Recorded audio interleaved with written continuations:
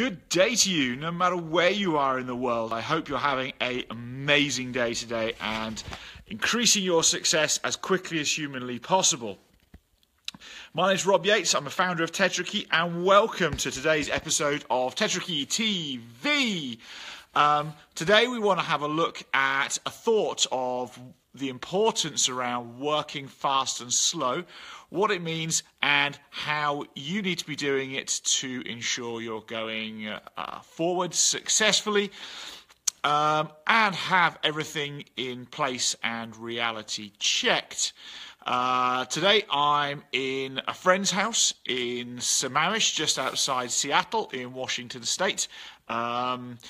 Whereas usually I'm in shorts and a t-shirt or a short sleeve shirt or certainly a shirt and trousers. Today I'm dressed up nice and warmly because it looks like it's going to snow here this afternoon. So that's quite a difference from my usual home of South Africa. It's been an exciting few days for me. I'm busy working in one of my other businesses, Seattle Adventure Sports. I've been doing that for the past 4 days, staff development, leadership training, coach development, marketing and sales strategies for the rest of this year going into next. And also, this morning I've been working busy on Tetrakey, designing some new programs and just re-strategizing some of my thought processes around sales. In particular, if you live in the Pacific Northwest of the USA, specifically Seattle, and you are looking for a sales role with Tetrakey, please get in touch with me now. I would like to meet you in the next week and give you the opportunity to tell me why you are the best person in the world ever to go and work with us to enable your own success going forwards, as well as working with Tetrakey as one of the world's fastest growing coaching brands at this point in time. So get in touch with me, leave a message on here, I'll give you my personal contact details, and let's have a coffee next week and see how that goes forward. And if you know of anybody in Seattle who may well be interested, we want to talk to you. Brilliant opportunity is coming up, and this could be your opportunity to make a massive difference for yourself. We're not interested in qualifications or experience. We're interested in the right person who we can work with, who is tenacious enough to take this forwards at speed. And that's interesting because that takes us forwards into today's topic of conversation, the concept of working fast and slow. And the reason why I put it up is because I'm bumping into all sorts of clients, people I'm having meetings with at this point in time who are wanting their success in a disproportionately fast period of time. And so let's go and think how these percentages play out. I mean, how many people really do earn millions from a zero starting point to millions in just a year fast? The answer is almost none. So the concept of working fast and slow means we need to work fast in a slower time frame. So we need to work fast all day, every day. We need to work hard, we need to work long, we need to work smart, we need to future pace our work so we ensure we're on the right track towards success. But also we have to recognize that the gains that we're going to get are going to take time. They're going to take time to achieve the big things that we want to go out there and get. And we have to find ways of rewarding ourselves along the way with celebrating milestones, but maybe not rewarding ourselves in the ways that everybody rewards themselves. And certainly if we're rewarding ourselves financially, we're probably depriving the business of much needed cash to get it going forwards. So here's what I'd like you to think about is what is it that you want and where do you want to be in 5 years' time?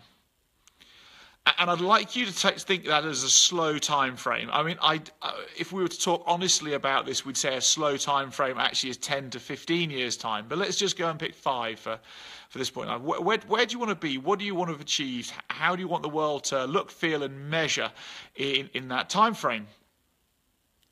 And what actions are you taking now, quickly, today, towards that slow time frame, that longer time frame?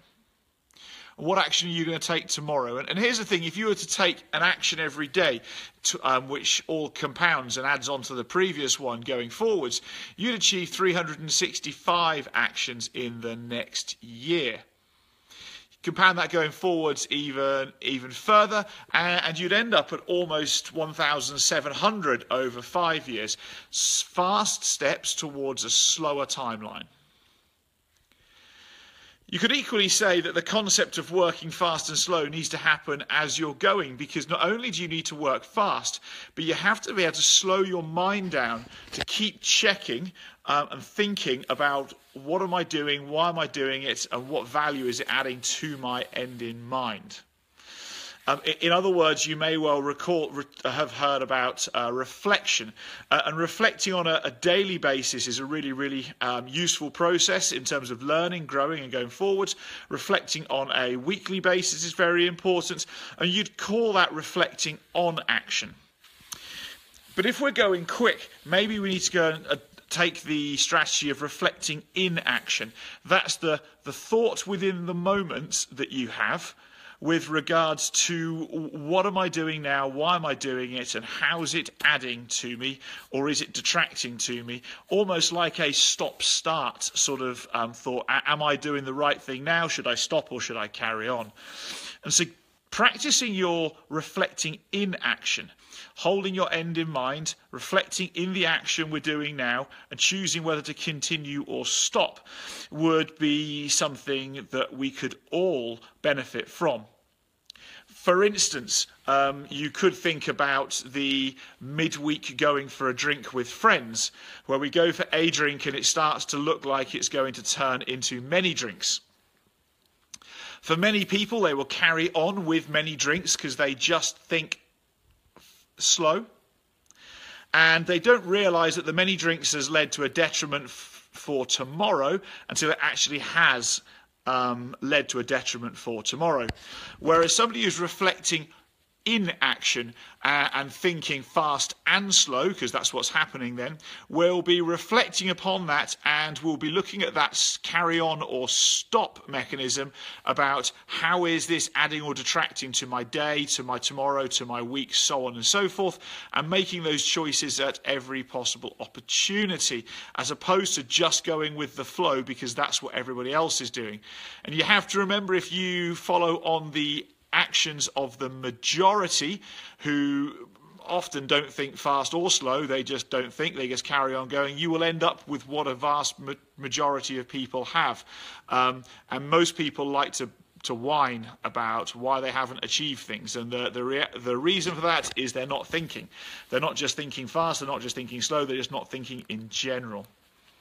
So my challenge for you for the next 24 hours is, in whatever you're doing, think in the moment about how this is adding or detracting from your end in mind, and then change what it is you're doing to ensure that it's always adding towards your end in mind as opposed to detracting. If you haven't got your end in mind worked out yet, well, I guess that's the starting point for you now. So go and spend the next 20 minutes working out, how do I want 5 years' time to look, feel and measure? And therefore you've got something to work with and work against when you're thinking about your actions in the action. So that's it from me today. Thinking fast and slow, reflecting in action.